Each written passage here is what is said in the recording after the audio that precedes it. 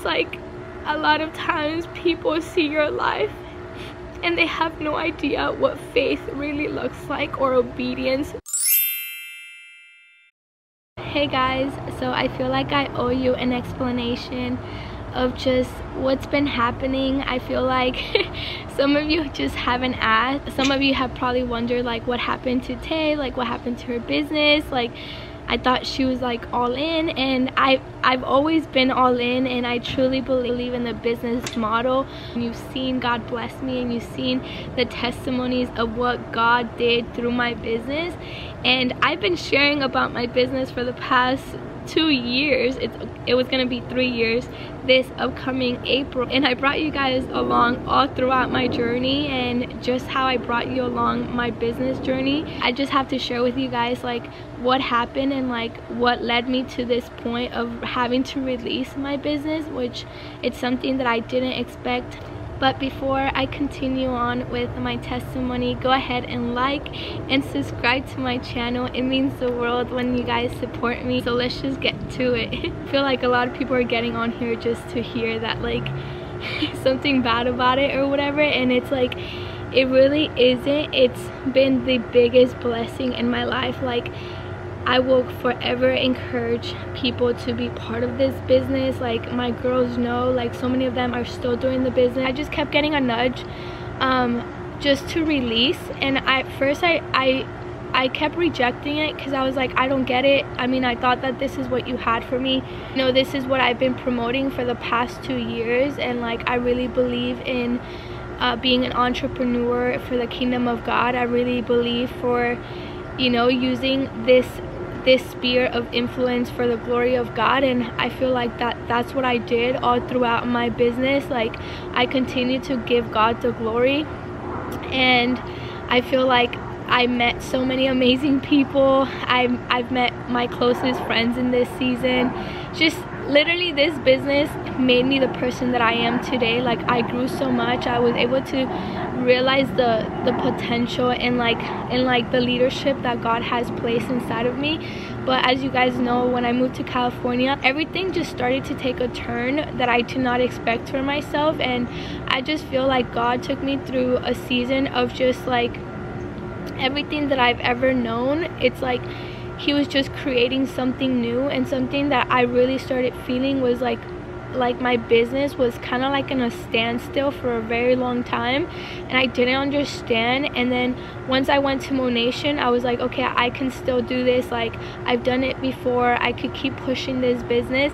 And I was so filled with hope because I got to meet so many girls in Monations who really encouraged me to tell me that because of the way that I've ran my business and because of how I've spoken about God, that they've been more bold about God, and that they found a church, or that they got baptized, or that they've started a relationship with God because of like the way that I ran my business, which to me that was like the goal. Like I really wanted to give God the glory all throughout my business. So when I came back, I think this was like after August, like I came back from Monations, and then come September, I just felt like the Lord literally put a complete pause like in my heart of just like, are you willing to release this?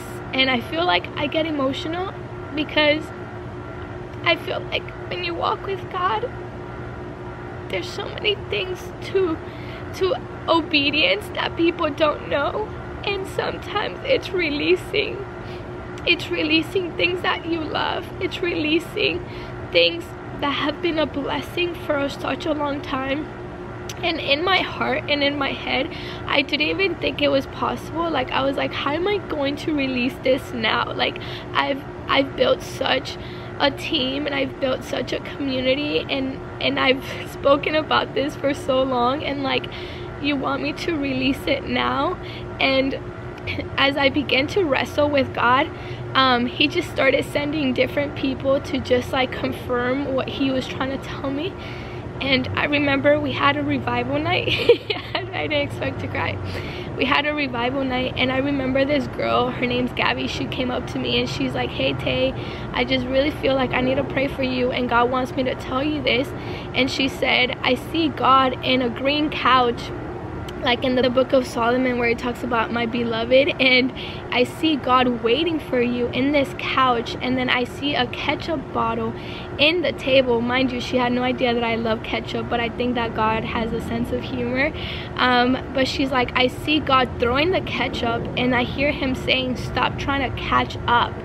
And I knew in that instant that that was God just confirming, like, I'm calling you into a season of rest. And that's something that she said back to me. She literally said, God is calling you into a season of rest, and the more that you're willing to yield, the more that he's willing to do in your life.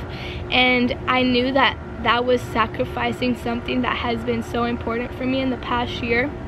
So I went to sleep with that, and I was like, man, God, once again, I don't even know what that looks like. And then the next day on Saturday, God sent my pastors. Like, my pastors showed up to our house, and they literally were like, hey, we just feel God saying that he needs you guys to be faithful to the season that you guys are in, and whatever doesn't add to this season is just not part of your, like, it's not part of what God wants to do in this season. And in this season was us being full-time missionaries and just trusting that God was gonna provide. Sorry, I didn't mean to cry, but it just blows my mind the way that God is so loud when he wants to be. The fact that he spoke to me back to back, and then that wasn't even the cherry on top, because after that I was still kind of like wrestling it, and I was like, man, God, does this really mean you want me to release my business? And I know that you can say like, oh, but Tay, you can keep running your business and still being a full-time missionary. I mean, that's what I wholeheartedly believe. But I feel like that there's seasons of rest, and where God just wants you to be so mindful of what he is trying to show you and what he's trying to teach you, that he doesn't even want you to worry about how you're gonna make finances or how you're gonna work for it, but that you're just so in his presence that nothing else matters. And I feel like that's what God really just intended for this season, that he just wanted me to be so just so focused on him, so that I didn't have to worry about getting on a call for, you know, a team meeting, or, you know, having to pour into someone. Like, I just feel like God wanted to pour into me in this season, and even if it feels like it's been a hidden season, it's just been what God wants it to be, and it's just been so precious to be with God. But that's not even it. Even after that day, like that week, I just felt this like urgency from God that I needed to release. And I just prayed about it, and I just kept being like, God, I need you to give me the strength to even confront my team, because I don't want to betray them. I don't want them to think that like, wow, look at Tay, now she's gonna leave us, you know. So I just continued to pray about it. And I remember it was like 4 days later or 5 days later, it was like Friday, Saturday, and then on a Thursday there was going to be a ministry night for our missions organization, and there was going to be this woman who is a prophet. Her name's Amy Ward. I just remember that on that Thursday, like, I just felt God say, like, today's the day, like, you're gonna tell the team, you're gonna release, you know, you're letting go. And when I say that I'm letting go, I don't know if this is forever. I just know that this is my act of obedience right now, and I had to be obedient, because like delayed obedience is still disobedience, and I just felt like it was an urgency from the Lord to be obedient to him. So that Thursday, I literally did a team call at like 4 p.m. I told them in my chat, and I was like, hey guys, I feel like I need to share with you guys something in my heart. I really hope that you can all get on. And like my whole team got on. So I just shared my heart with my whole team, and I told them that, you know, I had to be obedient, and that I didn't know what this fully meant. I just knew that I love them, and that I really encourage them to keep pushing. And just because I was releasing, it didn't mean that they had to release, because I wholeheartedly believe in the business. It changed my life. Like, it literally changed my life. Like, I went from 0 to 100 in like a year. Like, I didn't have a car. I couldn't pay for so many things, and by the grace of God through this business, like, God blessed me so I can pay for my whole wedding, so I can pay for my apartment in California. It's just crazy how this business blessed me so much. And I just really wanted to encourage them to keep pushing, because I completely saw the finances, the miracles that happened through this business. And it was just such an emotional night where like everyone cried, and I cried like a baby. But when I got off, I just felt this sense of relief, and just this peace like overcame me, and I just felt God so pleased. And then that night, it was like the ministry night in the missions organization, and it was like the prophet was gonna be praying for people in the room. And it's crazy because she only prayed for 3 people in the room. I thought she had prayed for more people. One of those people was me, which was crazy because I had never met this woman. And the first thing that she said to me, like, I had just let go of my business, and she said, God wants me to tell you thank you for releasing that opportunity and choosing him. You chose right.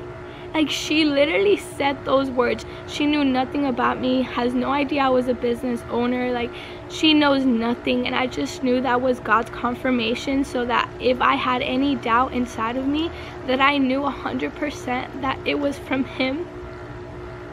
And it's just so crazy how like this season is just so filled of faith. I'm so sorry, I didn't mean to cry all throughout, but it's just like a lot of times people see your life and they have no idea what faith really looks like, or obedience really looks like. And it's literally sacrifice and dying to yourself. It's dying to your desires and your wants, and just being obedient to what God wants. And it's like we don't really know what's on the other side of our obedience. We just know that we have to be obedient. And it's just been such a beautiful season of just trusting the Lord. If you haven't seen, we started a donations account, because again, just trusting that God will continue to provide. I mean, my account is still active for my business. It's not like I just completely closed my business down, but it's just that I released like the focus of like constantly building and like promoting, because in this season, like, the most important thing is just that we are so wholeheartedly invested in the mission that God has us in, to bring souls, to bring people to Christ. And we're gonna be on tour January through March, and like every single day we're going to a different campus, and where we're bringing the gospel and we're preaching the word of God. And I truly believe that so many people are gonna come to Christ. And I'm just so excited, because it's like I didn't expect this at all. I know that I was called and that God was gonna use my voice, but I just didn't see it like this. And I just feel like even though it's so left field, it's so God. And I just pray that God continues to lead you guys to sow into our season, because it's truly a faith-filled season. And I love you guys so much, and I'm just so thankful that you've been part of my journey. Like, whether I've had little or I had much, like, I don't have little because I have Jesus, and Jesus is the most beautiful part of my life. And I just feel so rich. I feel so rich in Jesus. Like, I'm so filled with joy. I'm so filled with peace, to know that I can trust God, that he will continue to provide and make way for my husband and I. That is the most beautiful part about our season, and all the people that we're just gonna be meeting all throughout, and to know that people are gonna see miracles and are gonna be saved, and that they're gonna be met by the love of God. I don't think that there's anything greater than that.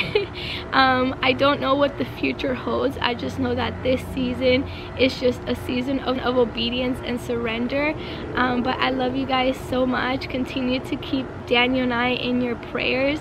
Once again, I love Monet. I love multi-level marketing. I wholeheartedly believe in it.